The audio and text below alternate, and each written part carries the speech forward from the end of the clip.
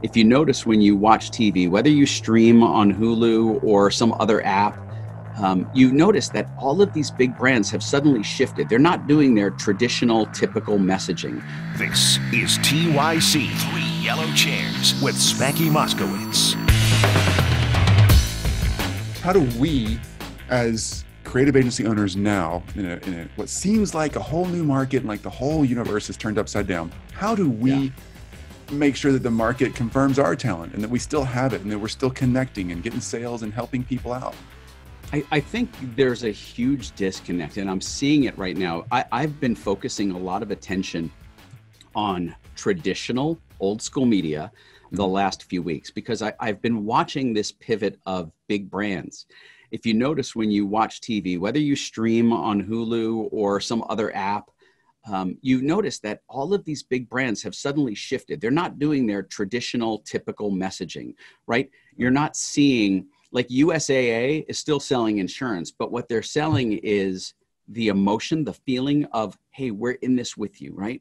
We are stuck at home, and it's all selfie videos of their employees talking about stuff. McDonald's is doing ads that talk about being together, but being apart, right? Everyone's doing this. But then when you go online in the digital space where most of us spend 80% of our day, not every business is pivoting like that. And they're just going about business as usual, which makes them feel really out of touch. This conversation stems from a group call we had with the team at VaynerMedia 2 weeks ago. And so I was on with Nick Dio and several from the Vayner team. We had about 40 people on the Zoom. That's Gary V's group, right? Gary Vaynerchuk. That's Gary V's company, his big agency. And then, so we were talking about messaging. And for me, I can still close sales. I can still bring people into my business, but shifting my message so that I feel relevant and I feel current and I feel like we're not just blind to what's going on around us. And I feel like a lot of online businesses haven't done that because there's this mentality of top of funnel, middle funnel, close the deal, top of funnel, middle funnel, close the deal, versus creating an emotional touch point, right? People do business with businesses they know, like, and trust. But if your business feels so out of touch with what's going on, you're going to start to lose your relevancy. Gosh, I wish I could record that and have that to use again, because I just realized when those words came out of my mouth, I've been trying to articulate this for weeks to business owners. You lose your relevancy to the audience that you want to do business with. And by the way, you don't have to, Chris, I want to make sure that I'm really clear on this. You don't have to mention COVID. You don't have to mention pandemic in your messages. In fact, if you look at some of the big messages that are out there right now from the brands, they don't really mention the COVID pandemic. They mention our relationship. They mention the trust. They mention the connectedness. They mention, like, even Lowe's. I saw this beautiful ad from Lowe's. Lowe's Home Improvement Center has got this ad running right now that is showing people dancing with their kids while they're on a phone call. Kids making forts in the backyard. Oh my God, forts in the backyard? We haven't done that since the 70s. But guess what? It's like, this is a reset. And if you don't acknowledge that with your messaging, you really feel out of touch. Boy, that is so true. Yeah. We keep talking about that same thing in here in this group a lot because we've all been taught and pre-programmed that you hack someone else's funnel, you build the middle part of that, you throw a bunch of traffic in it, you work the algorithm. But if the algorithm, if the automation, if the ad set, if the copy is not built on a chassis of human relationship, like if you didn't discover how the human relationship worked first to interact with you and buy your product, then the copy, the automation, whatever you're going to build is going to be wrong because it has to exactly replicate the human heart, right? That's what's going on there. By the way, Brenda says, yes, find their pain and give them the solution. DJ, great to have you here. Brock, great to have you here. Brenda, great to have you here. CN, awesome. And Alex, thanks, man. So glad you're here. Tom, great to see you. Andrea, great to see you. Sheridan, awesome to see you again as always. Dennis, you're the best. So glad y'all are all here. And again, Ken here. Ken's worked, if you're jumping in late, Ken's worked with brands that we all know and recognize, like all the major sport, like NFL, NBA, Indiana 500, Indianapolis 500. We actually tried to watch that recently, and it's not on. M&M's, Gary By the way, you can watch a replay. You could watch a replay of the Indianapolis 500, and you'll see the same thing. They also had the pro drivers on video game consoles racing each other. And that was the so esports is fun. It's awesome. Watching the NBA do that right now. This is a great pivot, right? How do you pivot? I love watching them play esports, and I'm not like into the NBA, but I think it's so cool because now you're getting a peek behind the curtain of the players' lives. Yeah. And you're going, wow, they're just like us because they are. And that's the relationship you're talking about. It's absolutely watching based on a human connection. We're not watching something automated. Yeah. Correct. By the way, I have to share this with you because I know the other day when you and I had a chat prior to this, and you had seen the shirt that I was wearing that day, and it was a zombie shirt, and it said "Eat Locals," and the zombie was sneaking up on a couple having a park, lunch, and I told you that. Now stand up so we can see I want to see your so I told you about this shirt. This is the Subway inspired zombie. Eat flesh. Zombie eat flesh. Instead of Subway eat fresh. But I wore it just for you and because we had talked about this shirt. And I have a whole bunch of zombie themed shirts, and some of them are really funny. I love it. I was telling everybody in this group, people know Lucy, my administrator, and I was telling Lucy earlier, I can't wait to talk to Ken today because I can't wait to see what shirt he's got on because he always has the coolest zombie shirts. Back to what you were saying, Ken. Cian just said, you shouldn't use the words like the pandemic and all that kind of stuff because Facebook will hold it and not run it. That's another great thing. Facebook is actually, shutting some of that stuff down, and thankfully so. They're keeping the panic down, right? Absolutely. I'll also say this. There is a contextual use of the word pandemic. So we're working with a client right now that, and now this is talking about a pivot, and I can't mention their name. We have NDAs with them, but I can tell you what they're doing. So this is a fashion brand, high-end fashion brand. When I say high-end fashion brand, this is like you would spend $6,000 to have them make a custom garment for you, right? A suit. Wow. Okay, so high-end. Yeah.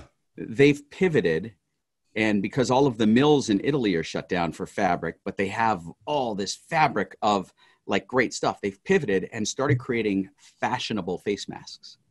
That's very cool. And so we're helping them launch an entire new vertical next week because it looks like in this phased rollout of people getting back to norm, whatever normal is, right? That in some cities based on densities, their face masks are going to be a requirement.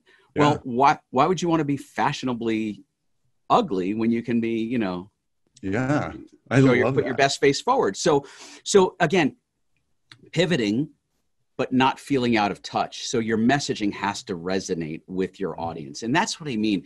And I can help, like if you're stuck and I'll say this for your group, if anybody's stuck with how to pivot a message, just message me. I'm happy to jump in and just give you some guidance and advice. Yes, what I do for a living is we write copy, but I'm not, this is not I'm not here to sell you. I want to help. And if I can help bring value and help you get that message shifted so that you do feel relevant and you still continue to sell.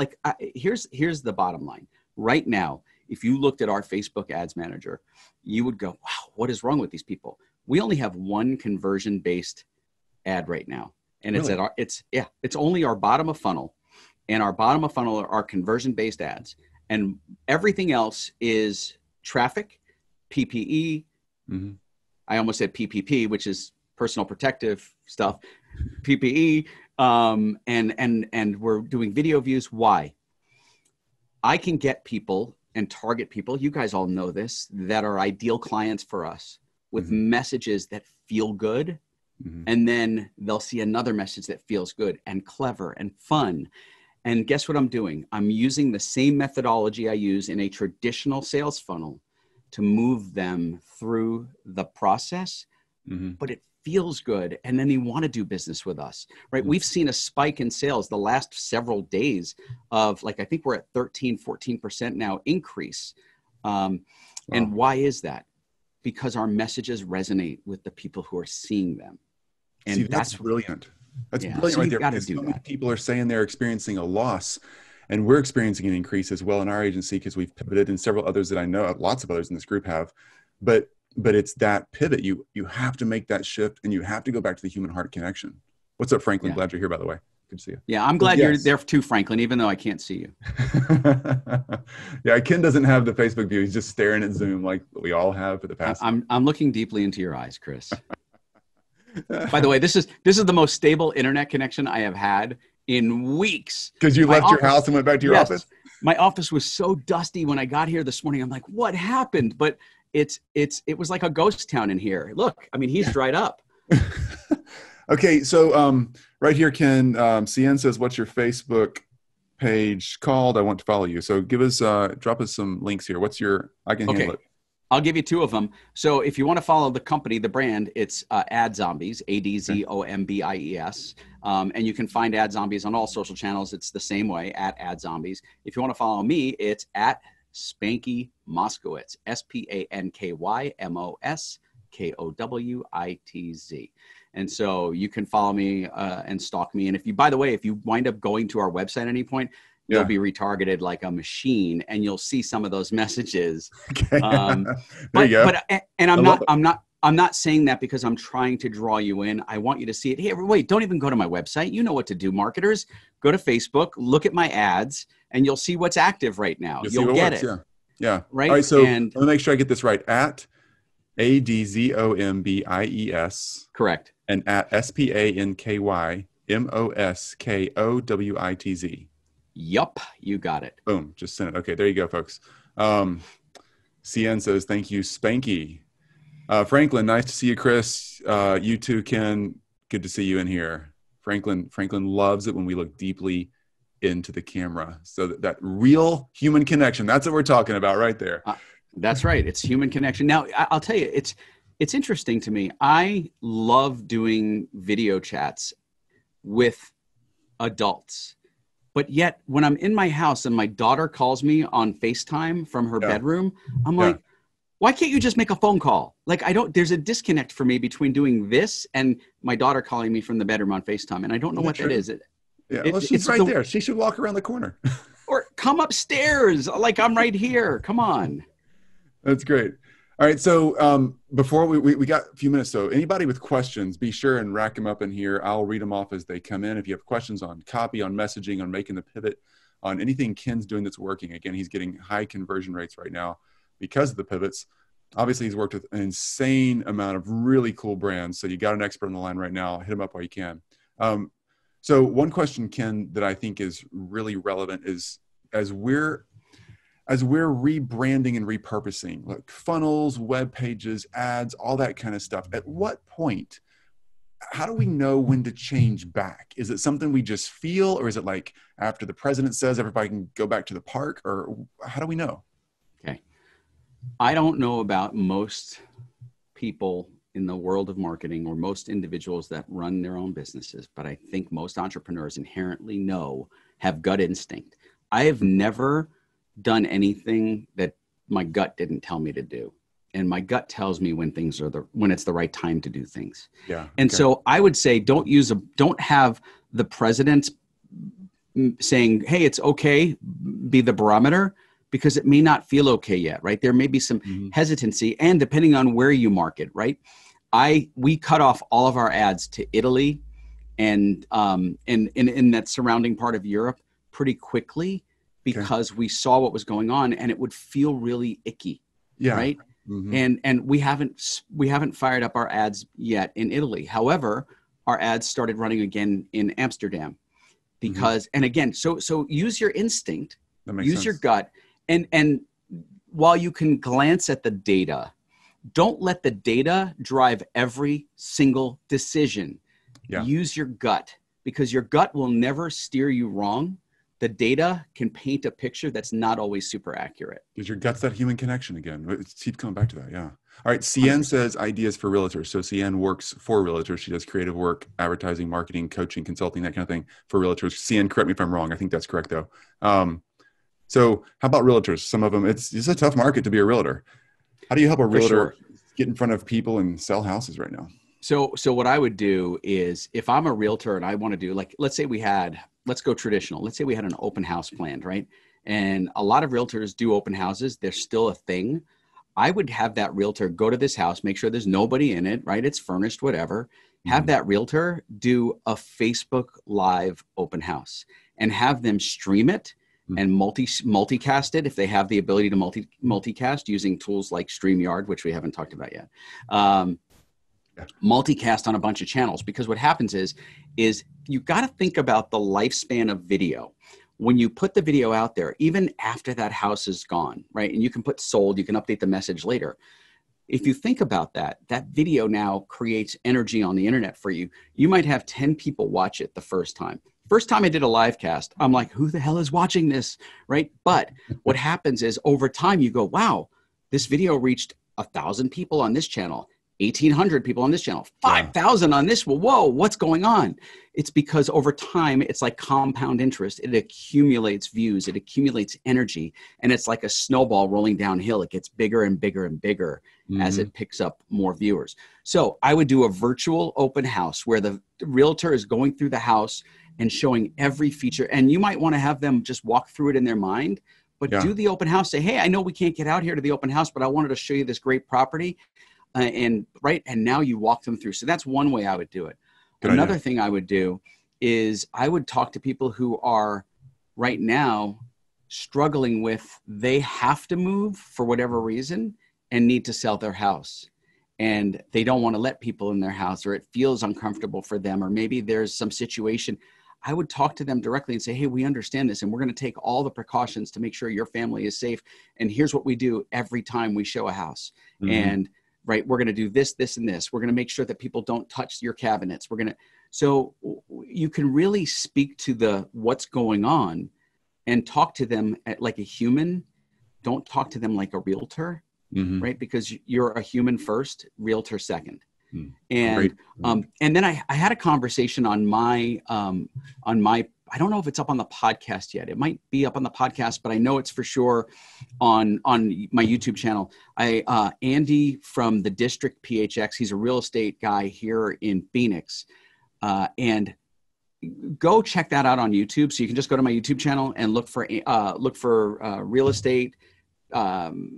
I forgot how it's titled, but find it. My YouTube channels, you'll see it. It's going to be one of the top videos. It was recent. Okay, cool. And I think that might help you with some ideas as well. Excellent. Thank you. Great answer. And then how about car dealerships? People work with car dealerships. So car dealerships are a little weird for me, and here's why. I think Carvana is the only one that was able to quickly pivot because they were already doing it. That and Tesla, who does home delivery. Yeah. I think car dealers need to talk about, there's a couple of things. There's a group of people in this country, in this world, that go, why are car dealers necessary right now? Why do they need to be open? And the answer is, it's not about selling the vehicles, it's about servicing vehicles, because people who need to get to work, if their car breaks, they need them serviced, right? So there's that mental disconnect. Yeah. So you have to be able to address, if you're selling cars, you don't need to address why we're selling cars. You need to address that we're also here for you for the service, because right now we all need solid vehicles. Right now we all need our transportation to be good, because you never know, right? Yeah. So for the car dealers, I would have my messages wrapped around, if you're shopping, shop from the comfort of your home with contactless delivery. I've said to our clients, we invented contactless delivery before contactless delivery was a thing. Our clients buy from us. They never touch anything but an email. So if their computer keyboard's dirty, they're getting dirty from themselves, not from us. But I would make it all about contactless delivery, because that seems to be the thing that people are most concerned about. Not everybody, okay? But don't get political. Don't shame people or make them feel wrong for feeling a certain way or not feeling a certain way. It's the same reason I tell business owners, never get political online, because when you do that, you divide your audience in half. And do you really want to piss off half of your potential customer base? So true. Yeah, I love that. And right now in the creative and digital marketing space, we as creatives who already understand digital have an opportunity to build. And even if the car dealerships think, hey, this is all going to get back to normal, people are going to shop for cars again. Yes, that's so true. But there's also a chance real that this next fall or winter, we might have to be in a little more lockdown again. Like this thing has waves to it, aftershocks, so to speak.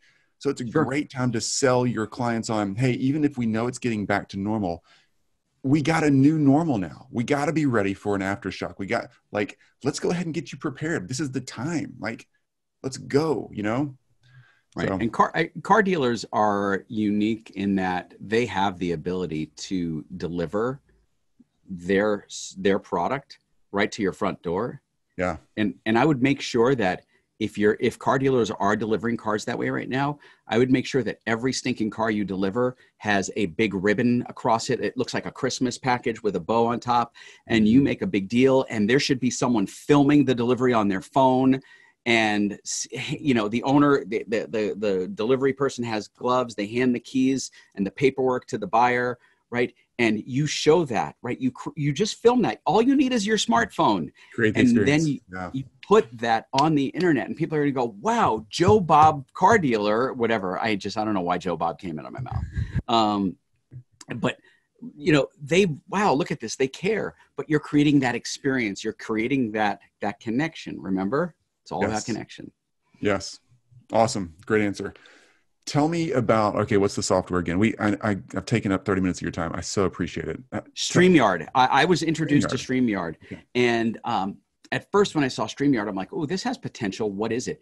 What's really cool about StreamYard, especially if you're doing lives, like I have the reason I looked at my watch wasn't because I was in a hurry. Someone messaged me and said, hey, are you going to be ready to do your live in 25 minutes? And I'm like, yeah, I'm fine. I go live every morning at 9 a.m. Pacific, noon Eastern. Mm-hmm. And so I use StreamYard because it allows me with one click to multicast. So I'm simultaneously multicasting on 3 different Facebook pages, YouTube, and my Twitter feed through Periscope. And so it's a one-stop shop. It aggregates all the comments into a dashboard. So I can see the comments. I can bring guests in live and put them on the screen, split screen with me at the same time. I can bring in a third guest. I can show a screen share while showing us. So it's a really powerful tool, and it's not very expensive.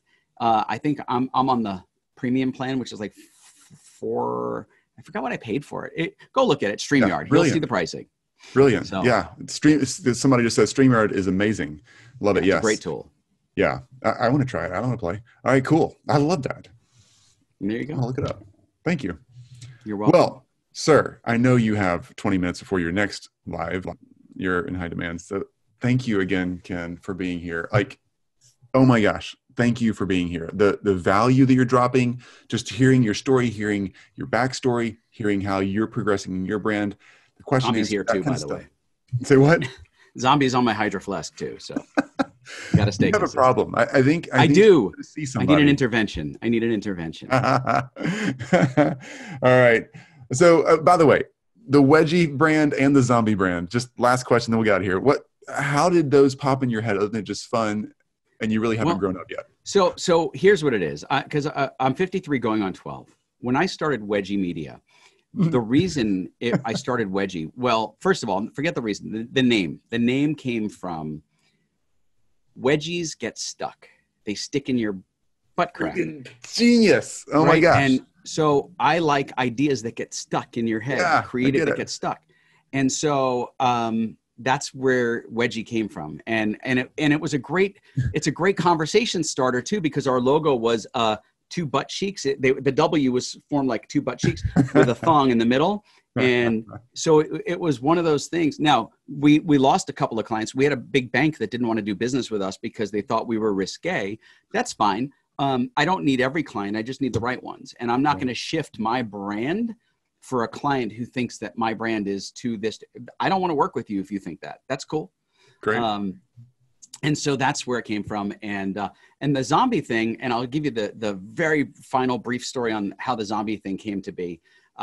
When this thing started by accident, as I said earlier, I didn't have a name for it. There wasn't even a business involved. It was just an idea. And it was a Sunday night, and I was watching, after my kids went to bed, on DVR, The Walking Dead. And I'm texting back and forth with my buddy Sean, who went on to become our head copywriter. and we're texting back and forth what this thing should be called. And over the course of 45 minutes texting each other, the name Ad Zombies was born. And the original brand positioning was bringing Ad Zombies bring ads back to life. And love it. But then when I was with Tony Robbins a year and a half ago, I realized that my messaging was off. And that's when we pivoted. Again, there's that word, pivot. Yep. Mm-hmm. We write words that sell anything. Makes so much sense. Makes so much sense. Well done, and a fantastic example. Thank you for leading the way. Thank you. Ken, Spanky, thanks for the office tour. Thanks for the time. Thanks for the advice. Thanks for just investing in other people at a time when we need it so much to get our heads back in the game. Dude, you're a rock star. Can't thank you enough for being here. Thank you for having me. I appreciate it.